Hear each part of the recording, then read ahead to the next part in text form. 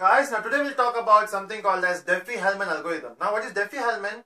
So in previous video we have talked about symmetric key and asymmetric key, right? So in symmetric key, so in cryptography what we have to encrypt a file and you have to decrypt a file, right? So if both these keys are same, for encryption we need a key, for decryption we need a key, right? So if both these keys are same, it's called as symmetric key cryptography. In asymmetric, what you have to use some different key for encryption. You will be using some different key for decryption, right? So for encryption, what we are using something called as public key, and for decrypting we are using something called as private key. So we have this both different keys, right? And this combination will be called as asymmetric key, right? So today we'll talk about symmetric key. Now let's suppose if there's a person called as Mukesh.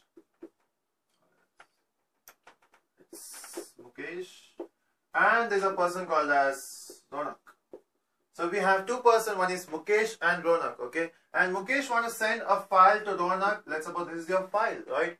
So to send this file, first they have to encrypt. So Mukesh will encrypt this message with a value K1 and Ronak will decrypt this message with K2. And the ultimate thing is this K1 and K2 should be same, right? So they both need to use the same keys. Then question arises, if Mukesh goes with the key, let's suppose key is 15, how will Ronak will know that the key is 15? Then you will say, okay, so first Mukesh will send a file, a key K1 to Ronak. But the problem is, if let's suppose there is somewhere between this a person called as Ashish, and Ashish try to hack this key K1, so afterwards if Mukesh want to send a file also, Ashish can decrypt it, right? So we don't want anyone other than Mukesh and Ronak to know the file. So what we need to do is, we need to exchange these keys, okay? So see, this is sure, right? We have to exchange key in such a way that no one will able to come to know, right? So Mukesh will generate a key K1 and Ronak will generate a key K2 and both these keys should be same.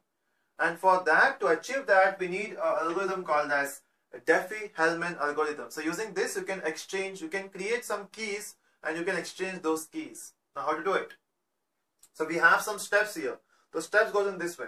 The first step you have to go, Mukesh and Ronak will come to a conclusion, will take two numbers, N and J, using an insecure network, right? Let's suppose Mukesh says, okay, let's go for two values, one is N, second is G.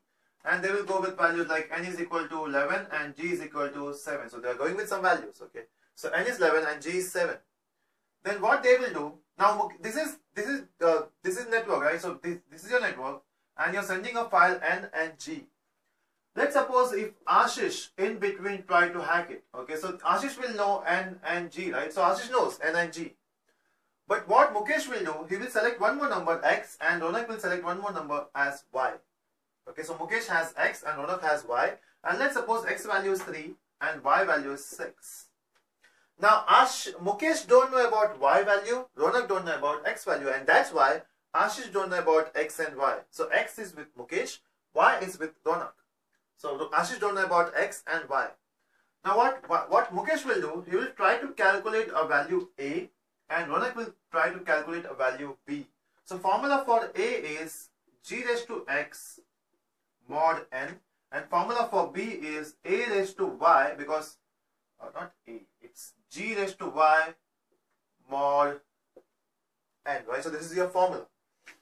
Now how to calculate this? We have G is your 7 raised to 3 mod 11. Now it is mod, it's a remainder, right? So let's suppose if you have 7 raised to 3, it's 343 mod 11. So the answer will be, first we have to divide this number 343 by 11, and the remainder part you will get here, and the remainder you will get is 2, right? So when you divide a number 343 mod 11, you will get a value 2, and then this value 2, Mukesh will send A to Ronak. So Ronak now has a value A, right? And the value of A will be 2. Then what next? Now again, Y will select Ronak has selected a value Y, and he will try to calculate a value B. Now for B, okay. Now how we will calculate B is, your G value is 7, right? So 7 raised to 6 mod, the value for N is 11, right?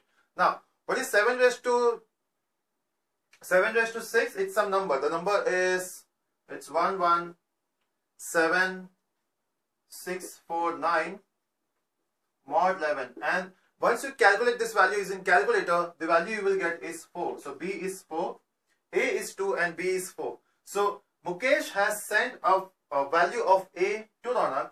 Now Ronak will send a value of B to Mukesh. Now Mukesh knows about B, which is 4. So Ronak now knows about A and Mukesh knows about B, right? Ashish also knows about A and B, right? So Ashish has value A and B.